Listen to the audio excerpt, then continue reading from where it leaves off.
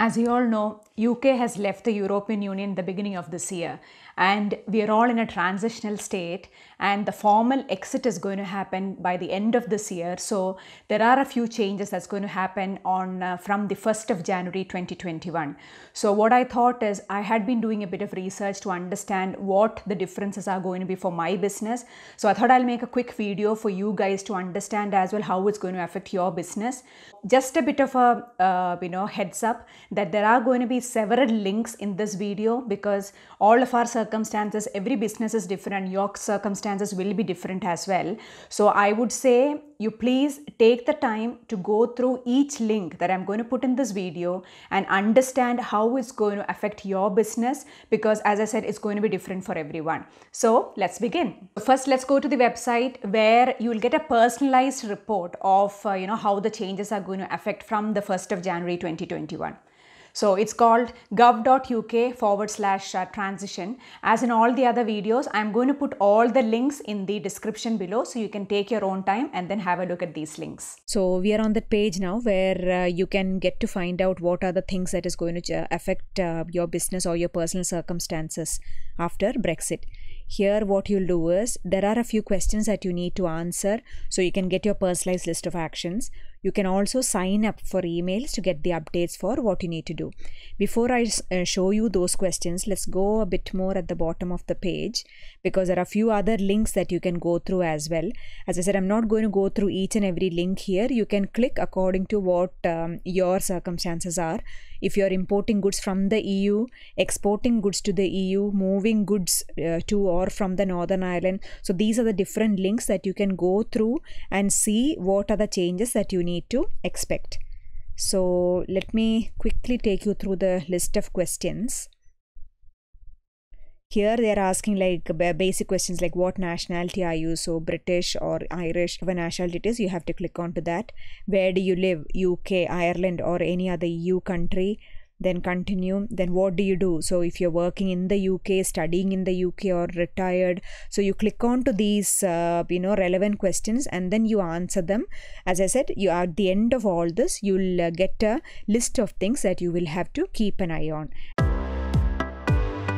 So importing wise, what's going to happen is, because EU and UK is going to be different, UK is going to have a UK specific tariff, which is called a UK global tariff, which is going to replace all this while it used to be called a EU common external tariff, that is a CET. So it used to be a EU tariff, now it's going to be a UK tariff. You'll have exceptions if your country has a special trade agreement with the UK, or if the goods are coming from a country where it does not pay any duty or has a less duty, because it comes under the general scheme of preferences where you get a special preference for paying the tariff, that is from the developing countries.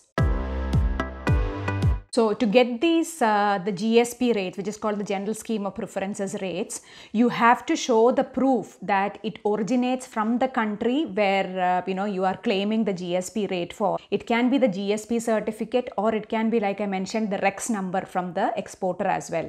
If you haven't already seen my previous video, which is importing into the UK, where I mention all the documents that you require, even including the GSP rates or the, showing the country of origin, you can check out that video, and then there you will see more details of these. And for more details on the UK's General Scheme of Preferences, you can check out the link below. So we are on the page now where you can find these GSP rates and the country in which category comes under. So here you can see the details of the UK generalized scheme of preference. So this might be too much to read for you. So I'll just quickly go through the important stuff on this page which might be relevant to you, and then you can have a read through if you wish. So here you can see that the UK GSP has got three types of framework. So one is least developed countries, general framework and enhanced framework. So least developed countries framework means if you are importing from these countries, you have a quota free access and nil rate of import duty. So this is the list of countries where you get that preferential rate.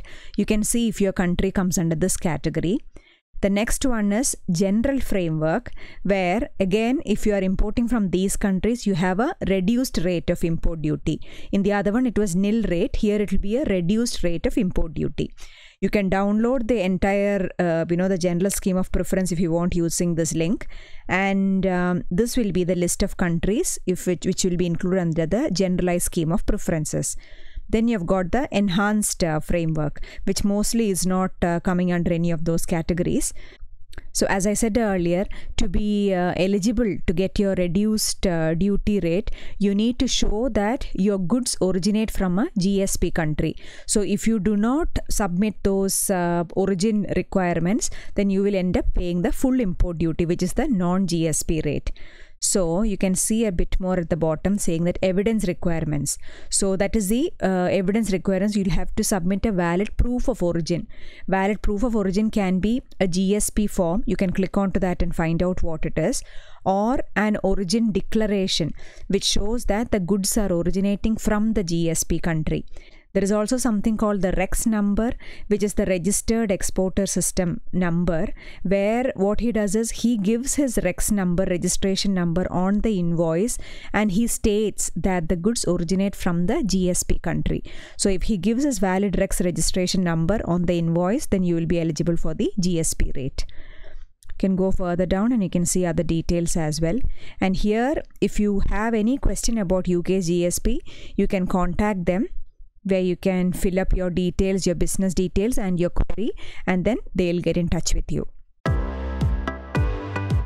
Now, let me take you to the website where you can find out what the UK Trade Tariff is going to be from 1st of January 2021. So you have to be aware that this only shows the tariffs that will be applied to the goods at the border when you're importing into the UK. It doesn't include the other duties like VAT. So here what you can do is you can search using either the commodity code or the product description, or a combination of these two.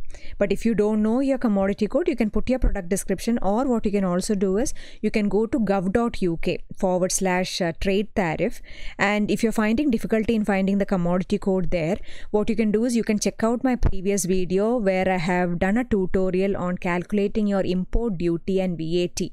There I have shown you how to find your commodity code. So let's assume you don't know your commodity code, and I'm just going to put something like coconut, and then I want to find out what the duty rate is for coconut. And so as you can see, you'll have to decide which category your product comes under as well, because if it's desiccated coconut, it will be this commodity code. Fresh coconut, it will be this. If it's frozen, it will be this commodity code. So you have to see what category your product comes under.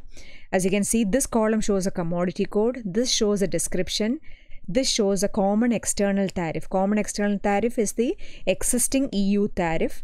This one is the UK global tariff, which will be the new UK tariff. And this column shows if there is any change or not, change from the existing one to the new one.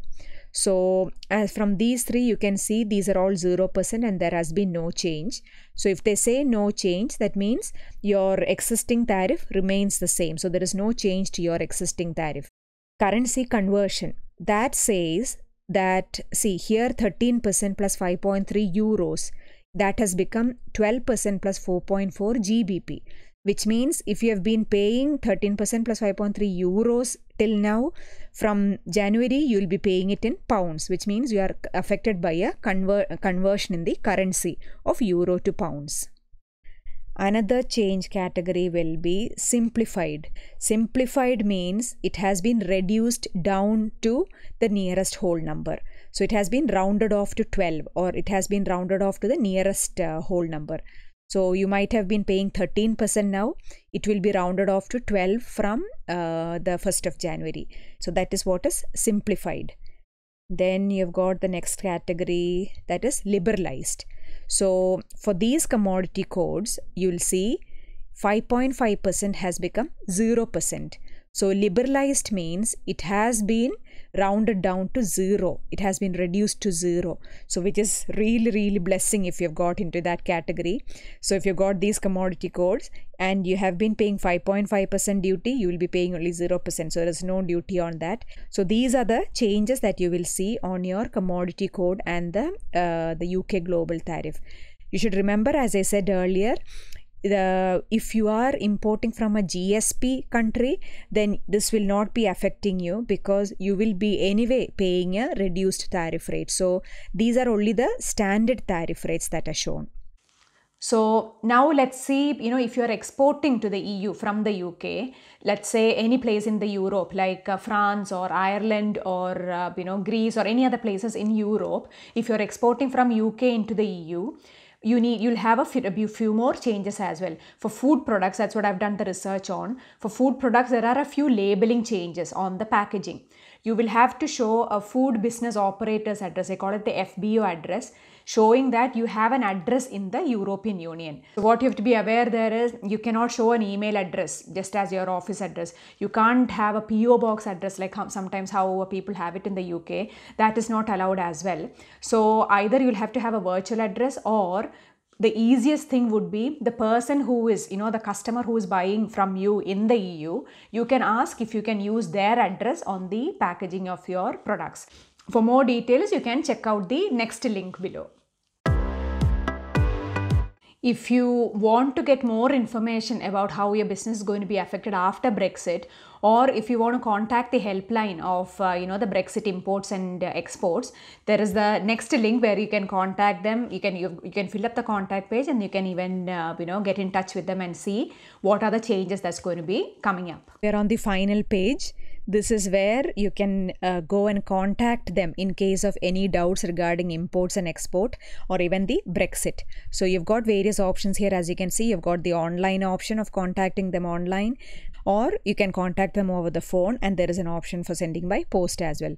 So that was just a quick wrap up of the things that I have done a research on, how things are going to change. Obviously, as I said, things are still in an unsure state. So I'll keep you posted once more announcements come in, and hope you all have a great day. Thank you. Bye bye.